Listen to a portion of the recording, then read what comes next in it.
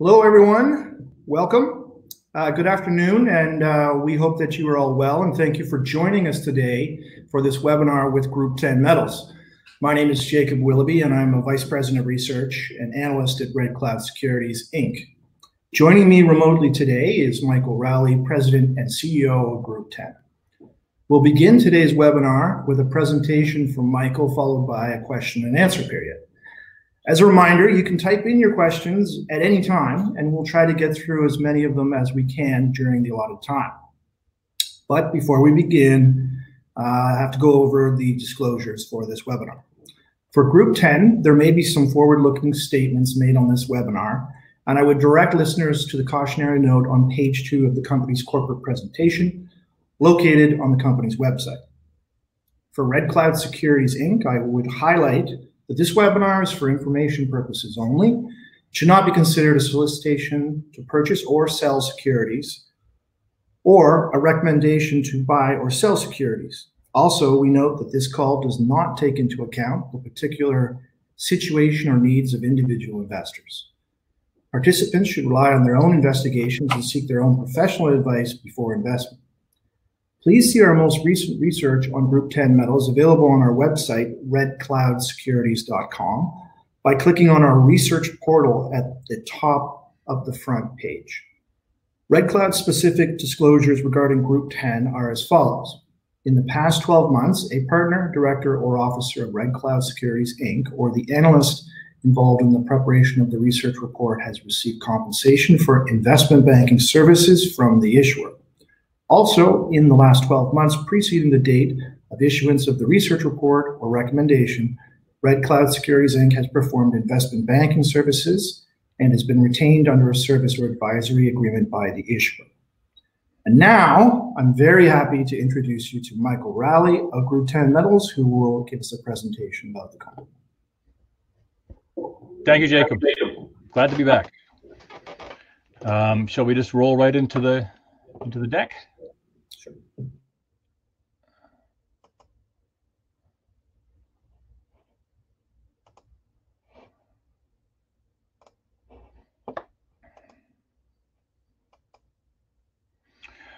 Well, thank you. I'm going to start with just a few slides on the market and why we think this is an excellent time to be looking at precious metals in particular, also base and in particular exploration.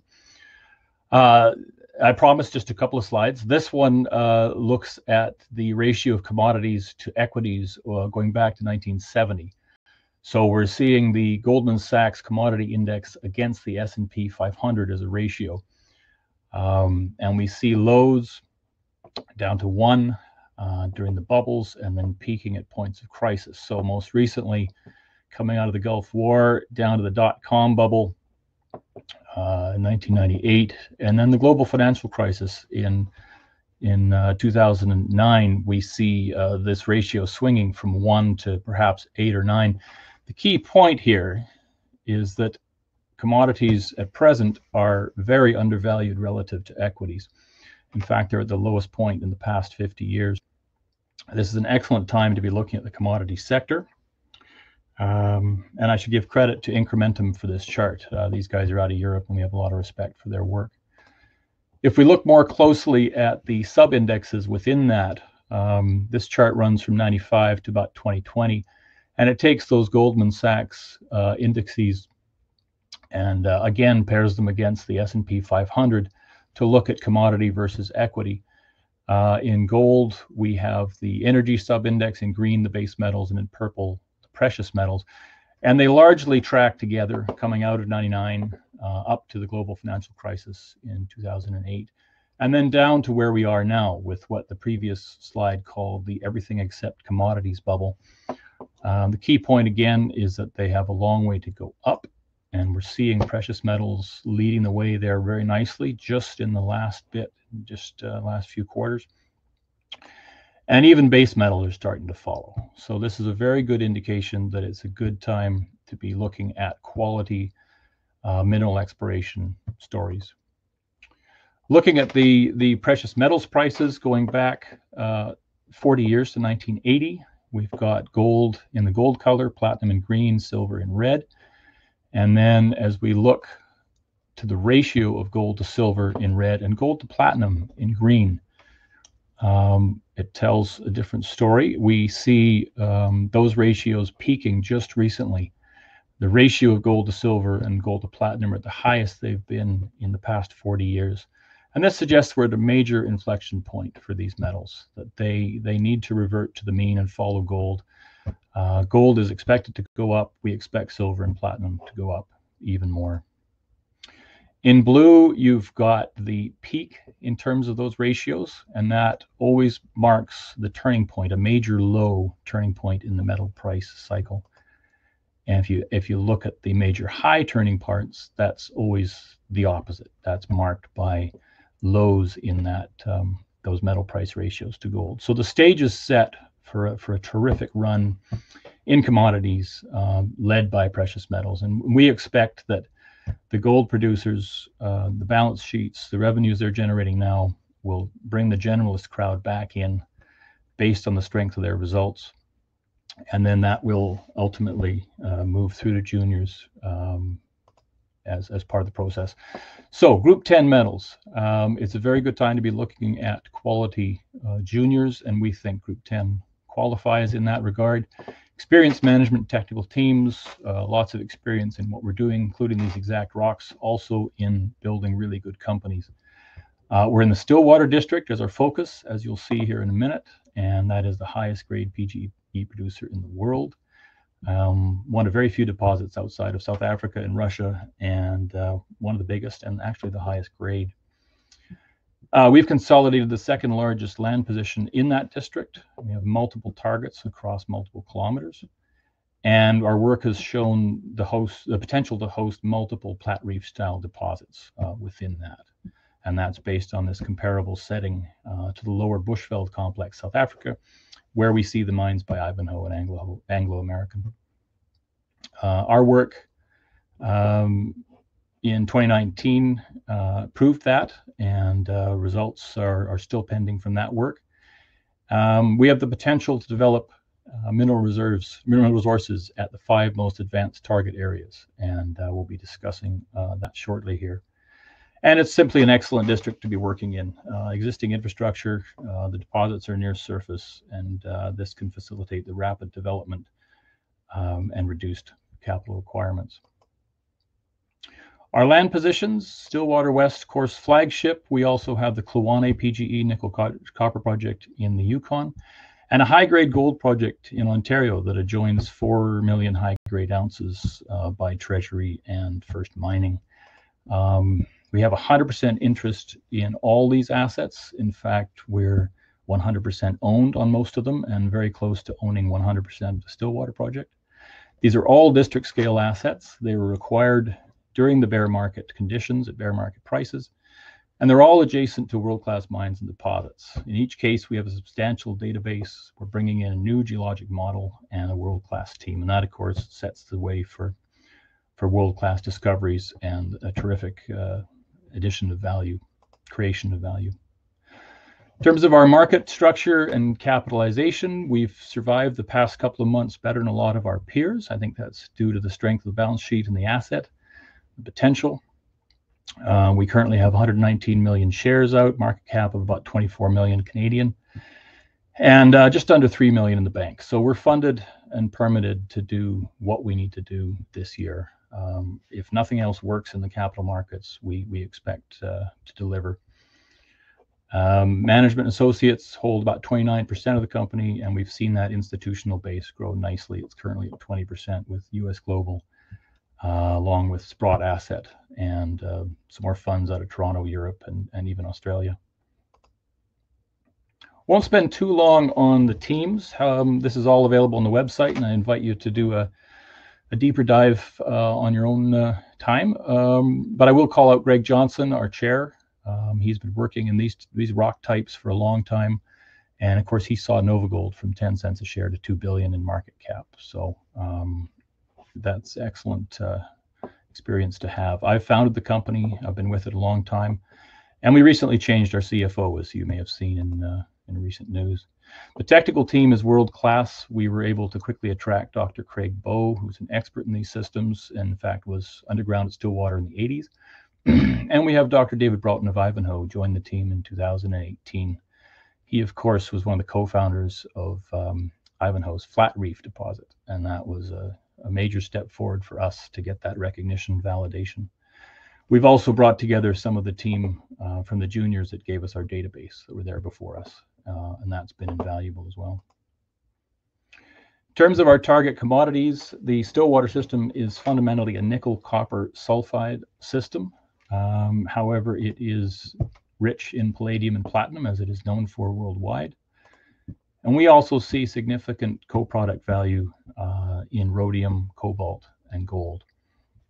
So it's worth noting that the US has enlisted a number of these commodities as strategic, and they're working to secure domestic supply of these things. We're, of course, in some of the best rocks in the world for these commodities, and that happens to be in America, in Montana, with 3 mines operating beside. So it's a very good place to be. And this is considered tech grade nickel because it is nickel sulfide magmatic sourced. In terms of outlook, we're bullish on basically all of these commodities going forward. Interesting to note that platinum was tipped into deficit last year by investment demand from ETFs. So that's a very positive development in that regard. And that ties into what we talked about a minute ago on those market slides, commodity slides, with precious metals leading the way forward. Quick look at our land position. We adjoin Sibanye-Stillwater. Sibanye-Stillwater, of course, created when South African gold producer Sibanye bought the Stillwater mines for $2.2 billion in 2017. We were making this acquisition at that time. A local reached out to us and informed us that the ground was largely available. That's Justin Modrou, shown there on our bios page. He had staked some of the best parts, and we worked with him to stake the rest. And that followed a bankruptcy in 2013. As a result, we have 100% interest on a large claim block. We essentially share the Stillwater Igneous Complex with our neighbor. It's over 40 kilometers by 8 kilometers of surface, layered magmatic intrusion, and it's similar to South Africa's Bushveld, which is an important correlation we'll draw on here in a minute. It's known for the JM Reef deposit. This is 80 million ounces at about ½ ounce per ton grade, palladium rich. It runs about 3-to-1 palladium platinum. And it's already produced over 14 million ounces to date. 3 active mines shown here, one in '86, one in 2002, and a new one in 2017. And they also run a smelter complex 60 kilometers to the northeast here in Columbus, Montana. And that's relevant because it is a nickel sulfide deposit. Even though it's known for its palladium, the JM Reef is fundamentally nickel copper sulfide. So their operations are potentially relevant to us. Interesting to note also that Impala Platinum bought North American Palladium just a few months ago for $1 billion. So we're seeing a trend here of South African miners diversifying out of South Africa and into North American assets.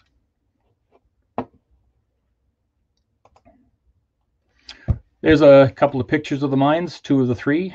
We're very happy to be in Montana. Sibanye is the biggest taxpayer in the state. These mines were deemed essential and have kept going, from what I can gather, full tilt throughout this corona virus turn down. They are practicing social distancing, and they've changed the way the crews operate in cages and commute to site, for example. A number of the office staff are working from home, but from what I can gather, the mines are running full tilt. And that's been very good for Sibanye, given that South Africa got shut down at times there. In addition, Montana, we've seen good movement lately. The Sandfire Minerals has now has got a permit for their Black Butte copper project, which is a spectacular grade underground copper mine. And we're seeing Rio Tinto move ahead with American Pacific at the Madison project, which is good to see. So we're bullish on the state. Quick look at geology in order to set that Platte Reef parallel. Stillwater Complex is a layered magmatic system. The layers are visible up in the green portion, and that corresponds very nicely with what we see at the Bushveld. In fact, the 2 most active reefs, the JM and the Marinsky UG2, are both about 2-point-something kilometers up that layered system. In the lower portion of these systems, everything changes. The layers are obliterated, and you get these big magma mixing events, and that's the Platreef setting. That sets the stage for these much larger systems, net textured, disseminated, massive sulfides, contact type deposits, intrusive dunites. So at the Platreef, we have Ivanhoe's Platreef mine and Anglo American's Mogalakwena mine. Also not shown here is another Red Cloud client, the Waterberg project of Platinum Group Metals.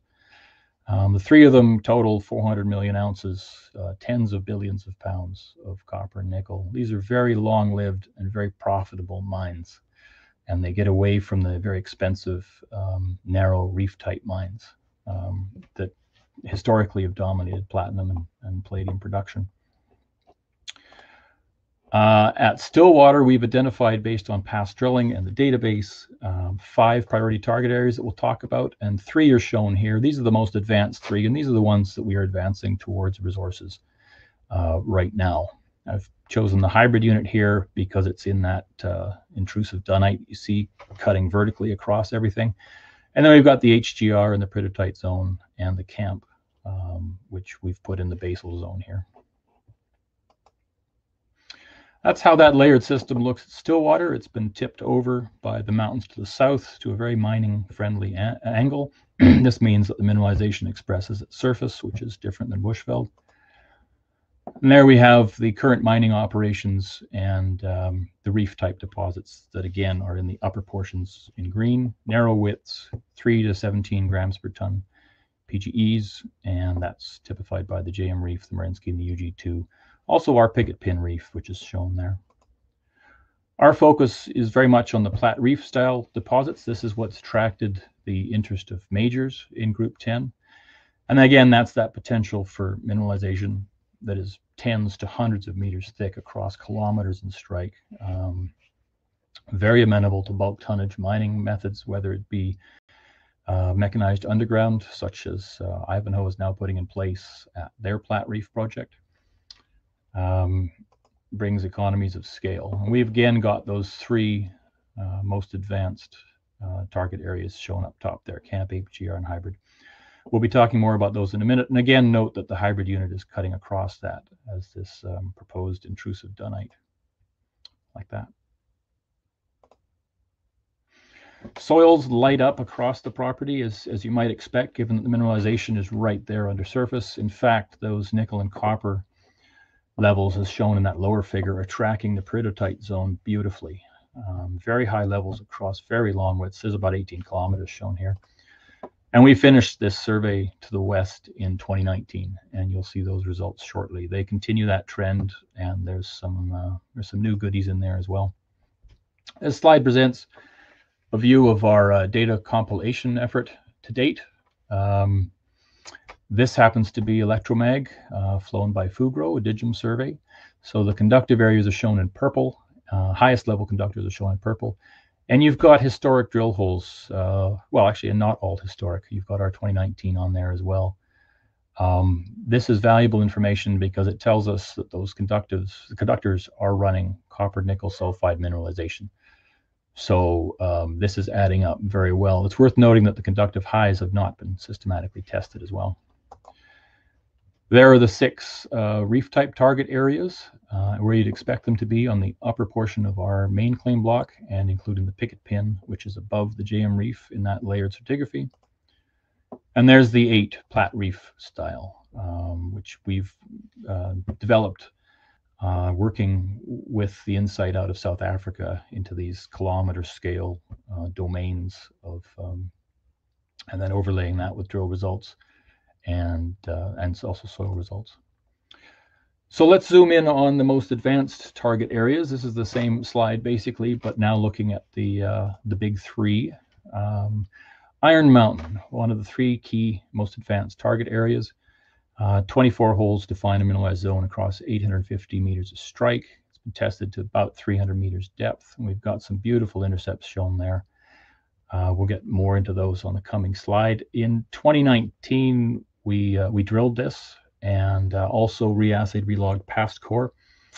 and that was reported on December 18th. It's open in all directions. Having a look at some of those drill intercepts, hole 3 in particular.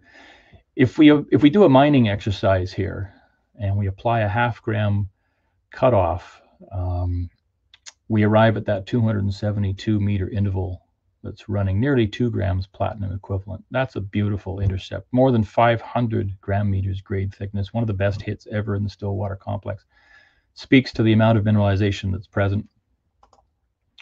If we narrow that down and go for a 1.5 gram per ton platinum equivalent cutoff grade, a more selective mining scenario, we have 141 meters that's running over 2.5 grams platinum equivalent. And if you really go for grade, 27 meters that's running almost 1.2 grams 3E with nice nickel and copper on top of that, total grade thickness of 103 gram meters. Ivanhoe's Flat Reef deposit is 26 meters thick at the point where that shaft meets at 780 meters down. This is something of a magic number here. We're seeing a lot of 26 and 30 meter intervals that look very interesting, and I've highlighted this one for that reason. What does that look like in cross-section? This is what we do for fun back at the Core Shack. We've compiled results here from the 60s and 70s. That's the 355 series holes that are shown, and a key point is that they don't have PGE data with them. Those are the 2 long holes there that simply have green base metal data and no red precious metal data. Then we've got holes from 2002 drilled by my team working for predecessor companies, and then our work just recently. Long lengths lighting up with very good levels. There's that 272 meters at nearly 2 grams total platinum equivalent, and within that there's that 27 meters and good supporting nickel and copper and even cobalt, which they tend not to get in the Bushveld. We've also got some nice hits from 2002 higher up in the system, and we'll be following these up and going deeper on this side of the north side of Iron Mountain as well. All this is adding up very well to our target, which is, of course, 10 meters thick, Flat Reef style, perhaps 0.5% combined nickel copper, nice kicker of PGEs on top, and rhodium assays, which we'll be following as well. Going back to that main slide and taking a look at the camp, similar to Iron Mountain, this has a significant drill database, and we were able to add to that with our own drilling in 2019. We reported that on January 21st. Similar to Iron Mountain, there's a nice zone here that holds together in terms of continuity and grade. We drilled nearly 400 meters at 1.1 grams total platinum equivalent, and that starts at surface like we often see here at Stillwater. Within that is 62 meters of nearly 3 grams total platinum equivalent. Historically, there's a number of holes by AMAX that show 0.42 nickel, 0.23 copper, and we have very limited PGE data on that. And it's open in all directions. And a key point, I guess, is that lovely conductive high sitting just to the north of this known mineralized body has never been systematically tested. We're now permitted to go after that in subsequent programs. I'm not going to do cross sections on camp. They look quite a bit like iron. I'm going to move to Chrome Mountain. This was announced just last week or so, April 16th. We didn't drill this ourselves in 2019. We had really good core to work from 2007, 2008. So instead, we relogged and reassayed. These holes were drilled for reef-type targets, and we basically brought them into the model, into that Flat Reef model.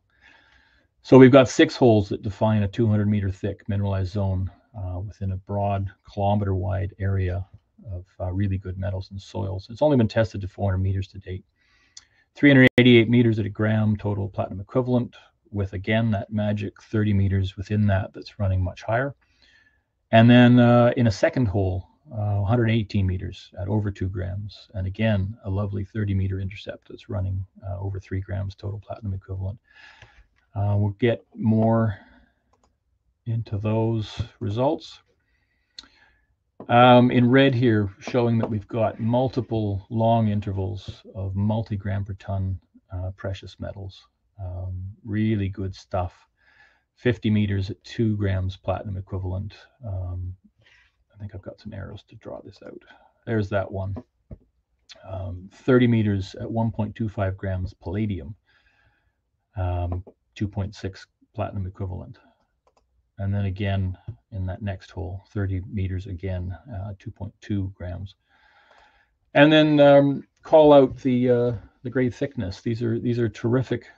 There's a high level of mineralization here. These are some of the longest and most mineralized intercepts ever recorded in Stillwater. Anything above 100 gram meters grade thickness is considered exceptional, and we routinely get triple. And even as you saw at Iron Mountain, we go up to fivefold that. So a lot of mineralization in the system here, and we are quickly zeroing in on those Platte Reef portions where it's most economic and most compelling. Cross sections from Chrome Mountain. There's that 388 meter intercept, and there's that 50 meter within that, and then 30 meters again at 1.25 grams palladium, plus nickel, plus copper, more than half a gram platinum on top of that. This looks really good.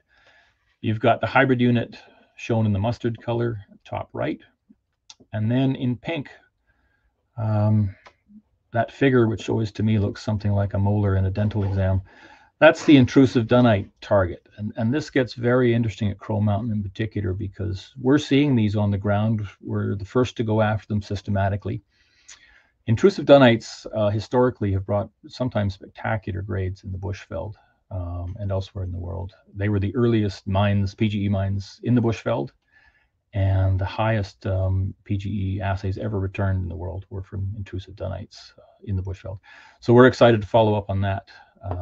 In coming news releases, you'll see results of our rock samples on these targets, and then we look forward to announcing our plans going forward from there. So that is the three primary and most advanced target areas. We're focusing on these because we see great potential to add value here. We expect to debut resources on all three of these this year. We're working on that now, and revalue the company around that. And meanwhile, of course, working on less advanced target areas. Get to those in a second. It's worth noting that these conductive highs have never been systematically tested, these lovely purple areas that you see adjacent to these mineralized zones. We are now permitted for a 5-year permit to step out from the past work and test these. And this is huge. Everything we've done to date has been based on the past work, whether it's core that we have in the shack, the 12,000 meters that we have in our possession, or the 28,000 meters of data we have in the database, or the 1,600 meters we drilled ourselves last year from past drill pads. Everything has been influenced by that past work. This year, we're free to step out and really go after the Platte Reef model here. We're excited for that. Earlier stage target, the Crescent area. Lovely PGE hits up there. A number of holes over 25 gram meters grade thickness and 5 that are over 100. Earlier stage, but one that we've got simmering and we'll bring forward as that develops. And then lastly, the Pine Shear Zone in the Wild West target area, a north-south cutting shear zone that's very high in gold, and we'll feature that in an upcoming news release. We touched on this, I think it was January 2019, with the news release that we introduced the Pine Shear Zone. We'll follow that up here with some of our work from 2019, which gets very interesting, and we have some other notes as well on the gold story developing at Stillwater here. Last point concerning this slide and targets is Goldspot and our work with them. We touched on that in a news release some number of weeks ago. We were very active in the core shack through the first quarter of this year, and that work, our team plus Goldspot is bringing up some very interesting earlier stage targets across this property.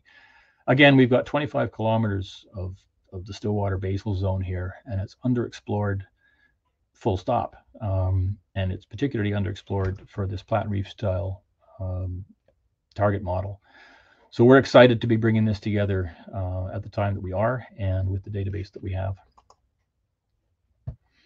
We talked a bit about the intrusive dunites at Chrome Mountain.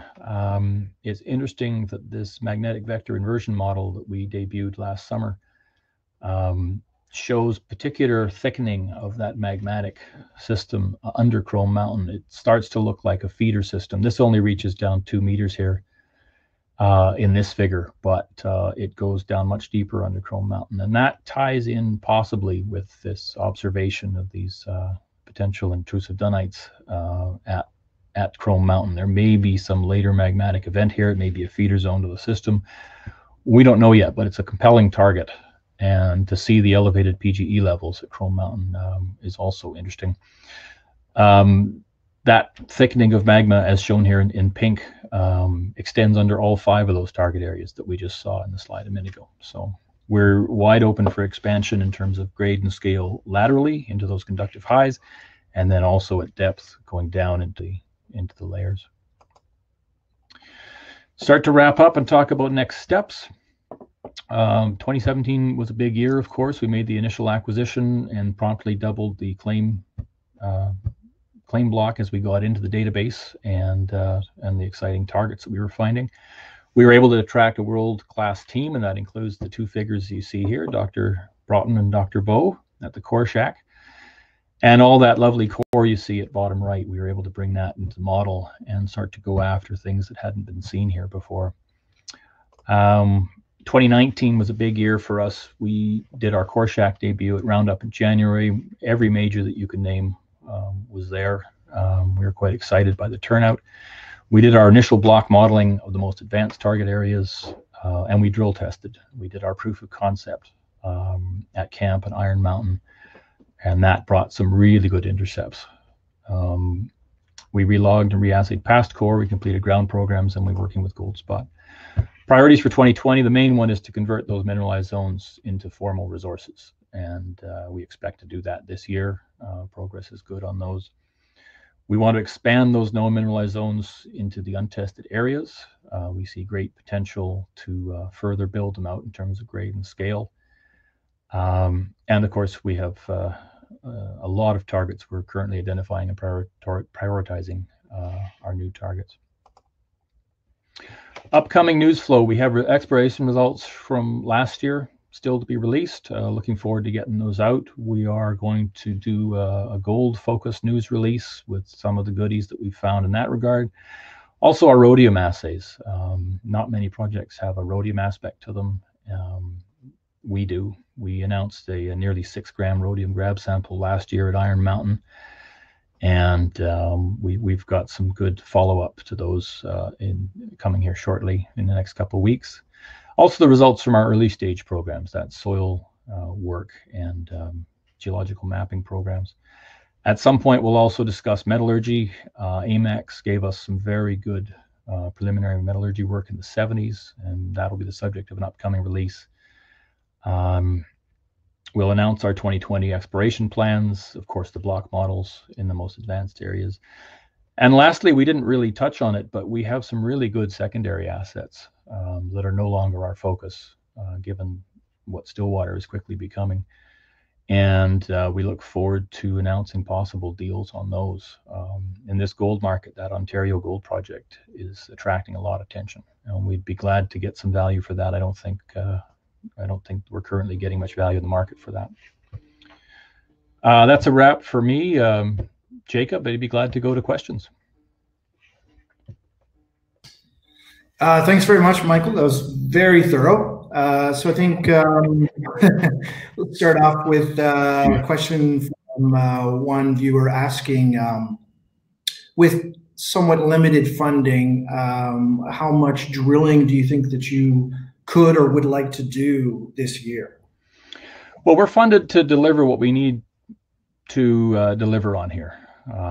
We expect to deliver those resources, revalue the companies around that, and that in turn would allow us to raise bigger money at higher prices. I wouldn't rule out some sort of deal this year on the right terms as well. But we're mindful of dilution in terms of both the share structure of the company and also the project. We see the way to add a lot of value here ourselves, just doing what we're doing. So we're going to stay the course.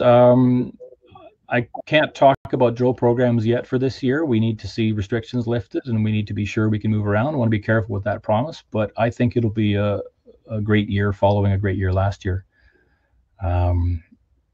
We are funded in terms of what we need to do. I think we could drill from our present standpoint. We'll just see what the year brings as it unfolds. Okay, great. Could you maybe expand a bit about the drill permitting that you mentioned? When you're looking at some of those geophysical surveys, you can see those really dense purple areas haven't been drilled. And I know that part of it was that you were permitted to drill where past drilling had been done. But now, are you able to potentially go and drill a lot more of those areas?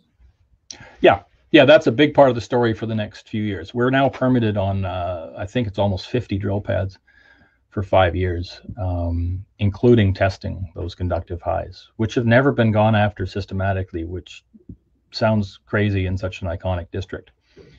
But there's great potential there.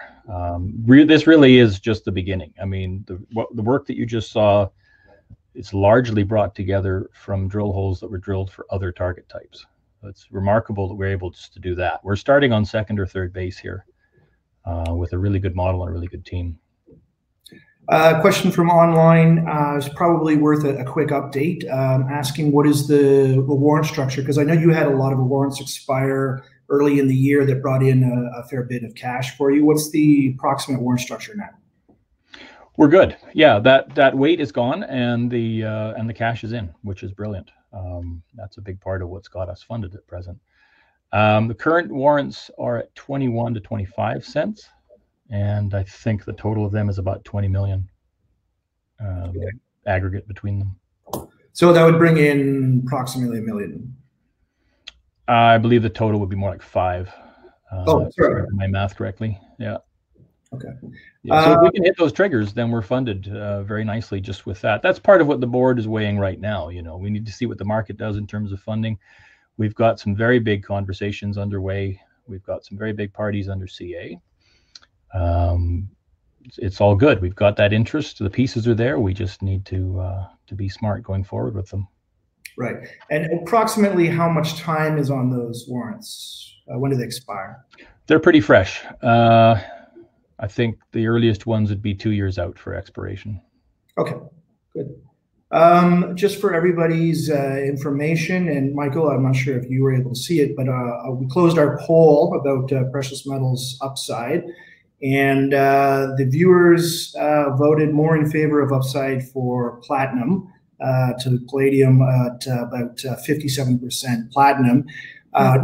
Not too shocking, as you know, platinum has been beat down for a while. It's only at about $780, whereas palladium is closing in on $1,900. But I'd say that's positive because you know it's good that they're kind of close. So even though palladium is at a high level, people are still expecting it to go a lot higher.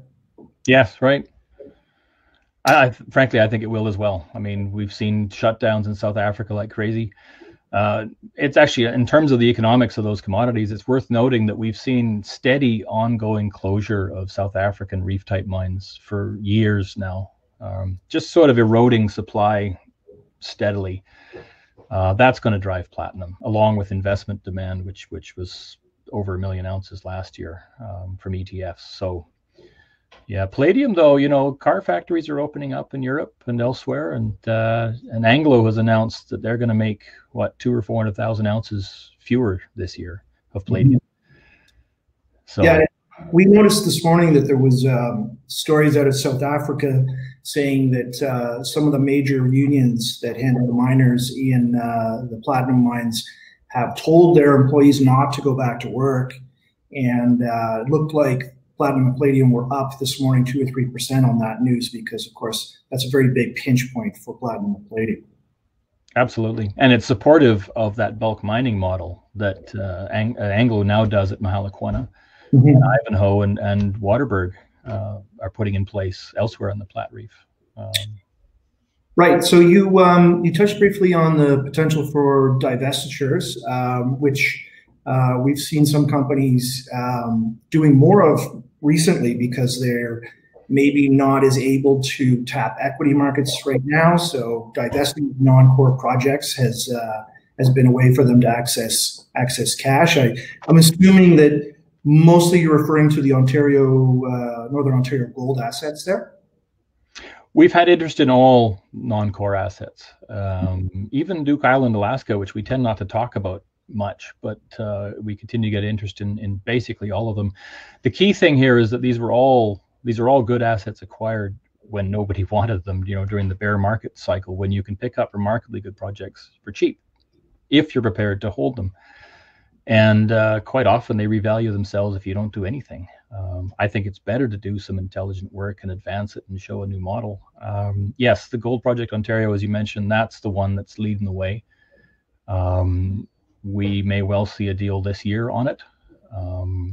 We're shooting high with that one. We don't want to do just sort of a junior deal. We see great value there. I think ultimately that district will get consolidated into production. Treasury is now down the road, well down the road towards a mill. And 4 million high-grade ounces, as we mentioned. I think it looks really good. Yeah. There's a question from a viewer about the environmental permitting, which is maybe a good segue to talk about some of the recent advancements in mining in Montana, which are very exciting. Yeah, the question specifically is about permitting in Montana.